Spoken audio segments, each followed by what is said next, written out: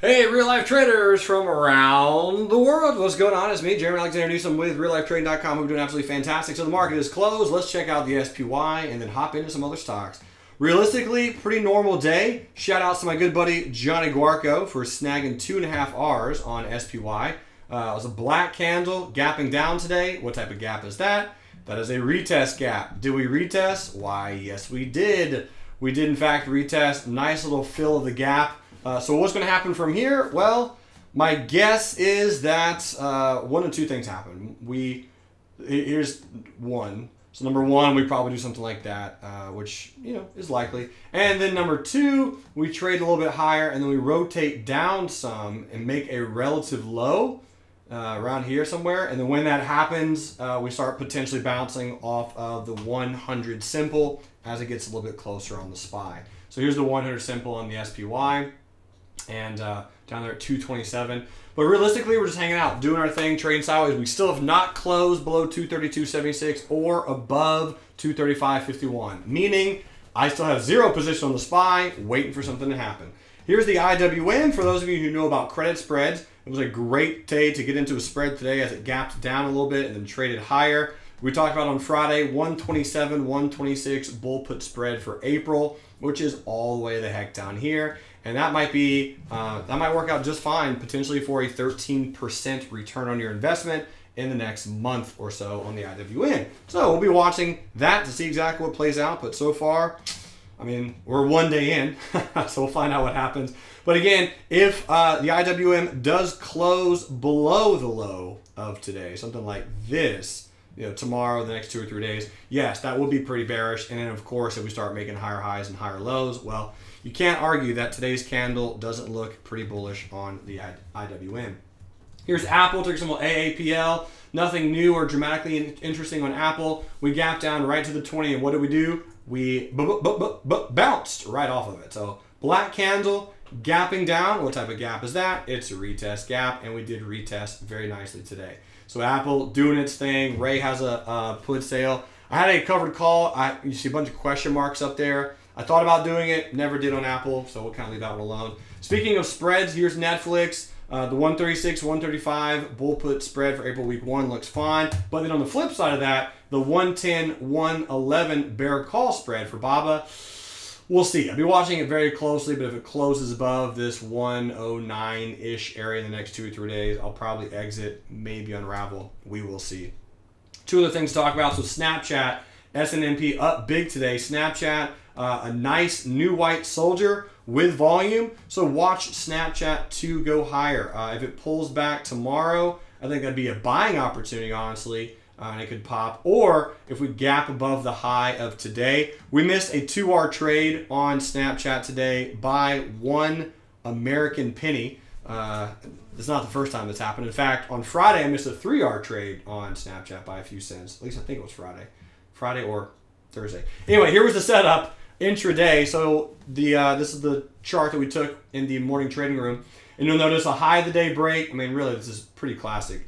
High of the day break. Here's your triangle pattern. Here's volume. Just wanted this and this, right? That's what we teach all the time, every day. Nothing special about that at all. Targets were the pre-market highs here and here, which it did hit. So when Snapchat rolled over, it came to 233.89 and then bounced. Missed the entry by a penny. Here was that 5-minute chart, by the way, and coming in. So this was the entering candle, the one I was showing right there. That was it, the one with the volume. And again, the low of this candle was 23.89. So 1 penny on miss on Snapchat, but regardless, I will be watching for some bullish continuation. I'm still bearish longer term as far as the analysis, thinking that Snapchat does go lower, but I have been wrong before on some things. So if Snapchat continues to go higher, why not make some money and let's trade it bullish on Snapchat. And if it never makes it below 17 by June the 3rd, then I lose the bet. Here's some other stocks that people have been very interested in. Here's HTGM, molecular diagnostics. Huge gap, like 200% move on Friday. And we did have some real life traders snag some R's on that on Friday. So great job, Ryan and Grant. HTGM, shocking, right? White candle gapping up. What type of gap is that? Retest gap. What do we do today? We're retesting. So here's the hourly chart. This stuff works, guys, all the time. Here's the hourly time frame on HTGM with the extended hours turned on. And you'll notice it looks a little bit like a double top and or a potential channel forming depending on your insights. Here's the support. Here's the resistance. Watch for one of two things to happen over the next 2 to 3 days. I'm thinking it's going to be this one. So this is the purple line.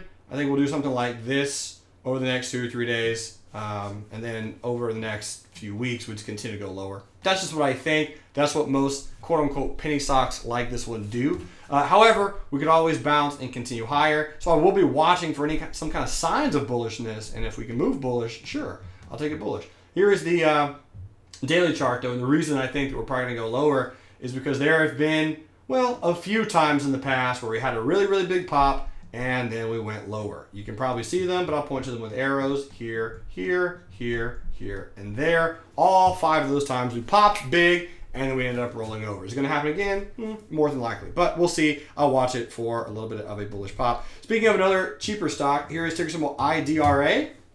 And IDRA, breaking out of resistance. My buddy Jason has been in this one for a few days. He alerted us to it because of the good volume increase right here. Nice bullish gap and go on that day. Nice gap on that day. Nice bullish gap and go on that day. So it was a pennant for the last few days on IDRA. So here's the pennant pattern, and it's breaking out with volume. So if you're looking at playing IDRA, a lot of traders are in with a stop at 222. Next target, $3.28. And then from there, $3.81 on IDRA.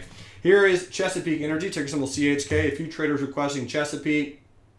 Chesapeake, 2 things I'll talk about really quick. You had a very nice morning star reversal over the last 3 days on Chesapeake Energy. Here it is, right cha. And some traders got triggered in bullish as of Friday. If you did, cool. Looks good. This is one of those beautiful times where you never know what's going to happen. Is it going to bounce or is it going to go lower? No idea. But here's a fact, in my opinion. On a weekly chart, if CHK breaks lower, this is a beautiful resting pattern. Right here, stair step, pennant, however you want to draw it. If it breaks bullish, cool. If it breaks and closes below 482, it is going to go lower. Make sure you're protected in some form or fashion. Speaking of fashion, here's APOP, which actually has nothing to do with fashion at all. Celatech Biotechnology.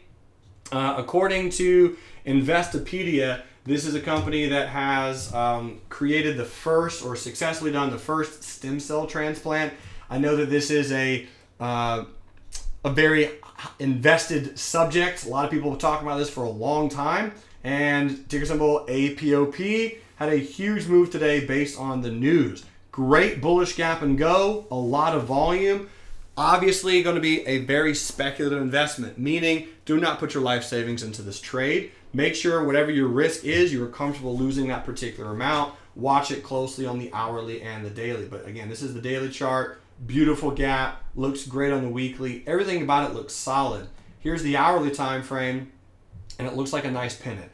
So again, I will say don't be afraid to trade it. Just make sure you know what your risk is. Make sure you're comfortable with your risk and understand that this thing can gap massively. So the reason I'm calling it a speculative trade is because sometimes if I'm like, you know what, I want to get in on this, I don't know how it's going to move, I want to make a little bit of money, I'll have a smaller R potentially on something like that, because if it does gap hugely against me, I don't want to lose more than an R if it's, you know, let's say Thursday comes out, I was like, hey guys, we're just kidding, psych, didn't work, and then it's down here at $1.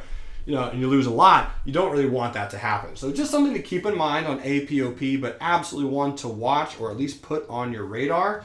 Speaking of radar, here's Tesla, TSLA. And Tesla up 2.68% today. A lot of traders happy about this one, as a lot of traders are in spreads or some kind of put sale after this beautiful double bottom, close above the neckline, retest of the neckline, and then a continuation higher. Speaking of, Thursday was a new white soldier. So here was the Thursday candle right here. Nice little retest of that neckline. And then Friday was also a new white soldier candle, which is simply a white candle that opened and closed above the prior day black candle's close. Here's a resistance on Tesla. And I probably wouldn't be shocked if we pull back sometime tomorrow, Wednesday, Thursday, and then bounce into 280. That's the next target, at least in my opinion, on Tesla. One other news story is Dow and DuPont have have announced that they got over a regulatory hurdle for their merger, and it has been conditionally approved by the European Commission. So there's a lot of political words hidden in there, like regulatory, hurdle, merger, received, conditional, regulatory, approval. Just kidding.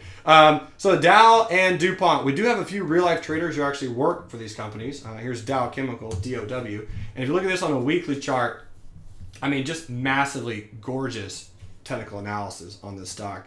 Had a phenomenal distribution phase here for a long time on Dow Chemical. Really nice distribution, a breakout, all-time high. What did it do? Retest of old resistance, new support, and it bounced. So on both DOW and Dow Chemical, that's the same company. Dow Chemical and DuPont, ticker symbol DD. They're both pretty much here at the all-time high area. And I don't know exactly how the merger is going to impact the stock price, the stock ticker, or the companies in general. My guess is one's going to buy the other. Likely DuPont getting bought out or merging with Dow Chemical, I believe, is the acquisitional news story. And then from there, Dow Chemical probably and more than likely does continue higher. Looking at the technicals, it would be hard for it not to with that beautiful distribution phase, all-time high breakout, never been higher.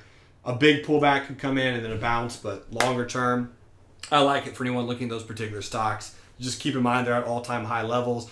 I wish I knew a little bit more, but a lot of traders have been asking or looking at or analyzing Dow Chemicals and DuPont over the last few months and really years on those two particular stocks. So hopefully this is helpful. If you have any requests for Wednesday's Real Life Stock Review, make sure to get them to me, Jeremy@reallifetrading.com. That's my email address. Or you can post them in the comment section below. Thanks so much for watching. You guys are amazing. Until next time, love life, and trade it. Bye.